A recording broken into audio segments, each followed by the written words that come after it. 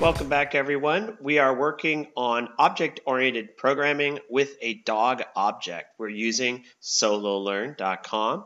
We're talking about classes and objects. In the last tutorial, we created a very plain constructor. And in this case, the constructor looks as follows. The constructor is basically has the same name as the object. And in this case, this object, this dog object, doesn't do a lot. In fact, all we really did was create a new dog and never did anything with it. So in the case of objects can have behavior. We call these methods. And a method is a collection of statements that are grouped together to perform an operation. It's something the object can do. So what we're going to do is we're going to take our dog object and we're going to give it a method. And of course, think about some of the behaviors that dogs do. In this case, we're going to create the behavior of speak. So we're going to have this dog speak. So we're going to create a method and we're going to make it public. So I'm going to go ahead and make it public. And that's so that in our virtual dog world, we can have our Fido object speak. So we make it public. And now what we have to do is create a return value. And the return value is basically when you write a method, let's say it's speak, for example, we got to ask ourselves, is speak going to actually send any information out or not?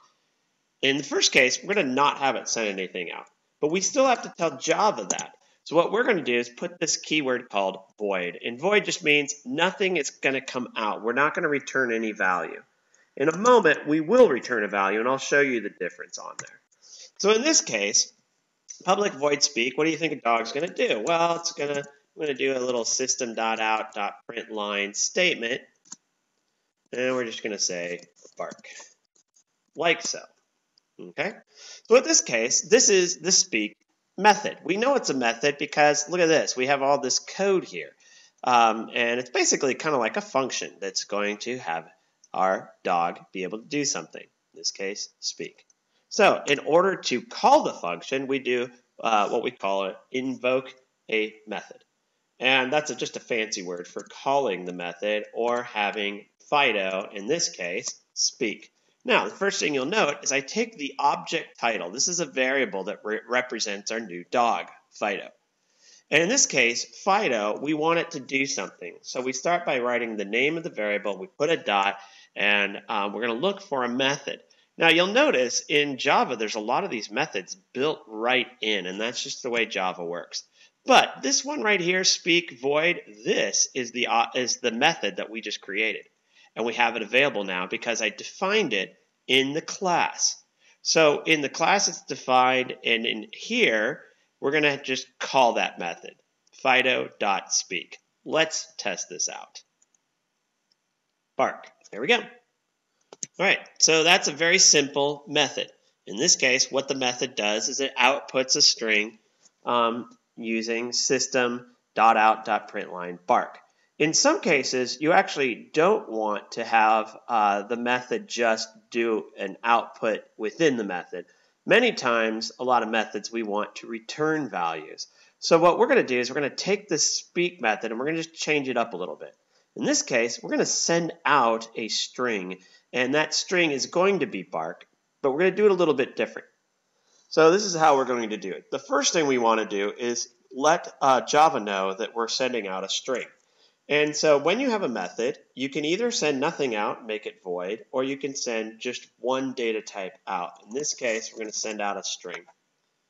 Okay, so in this case, as soon as I indicate I'm going to send out a string, we have a problem here. And the problem is, because I've indicated it's going to return a string, I have to make sure I have a return statement. So what I'm going to do here is I'm going to write return, and then I'm going to just return that string of bark, like so. And I need to have a semicolon, and I'm going to go ahead and hit enter because I think it's good to have your curly bracket on its own line. It's a very common syntax for doing Java. Now, we have, in this case, speak is returning a value. It's a literal value of bark. So in order to capture this, we have to do Fido.speak just a little bit differently. We need to capture it with the variable. We're going to write string message equals Fido.speak. Now, when Fido.speak is called, it's going to send out a message. It's going to return that message of bark. Well, this variable is going to capture it. So now what we have to do is go ahead and do an output on here, System.out.println, and we're going to write on here, Fido says. Now I'm going to just put a little plus sign, concatenator, and we're going to write message. Okay, so we're going to go ahead and run this now, and as you can see, it now says Fido says bark. Okay, so two things we did is I showed you how you can have a method that returns a value and a method that doesn't return a value. And at this point, it's a very simple method. And what we're going to do is in the next tutorial is we're going to take this dog and we're going to give it some values. And we're going to give some things called a getter-setter method. So we're going to look at some other types of methods that use our variables, which we haven't created yet. So we'll do that in the next tutorial. Stay tuned.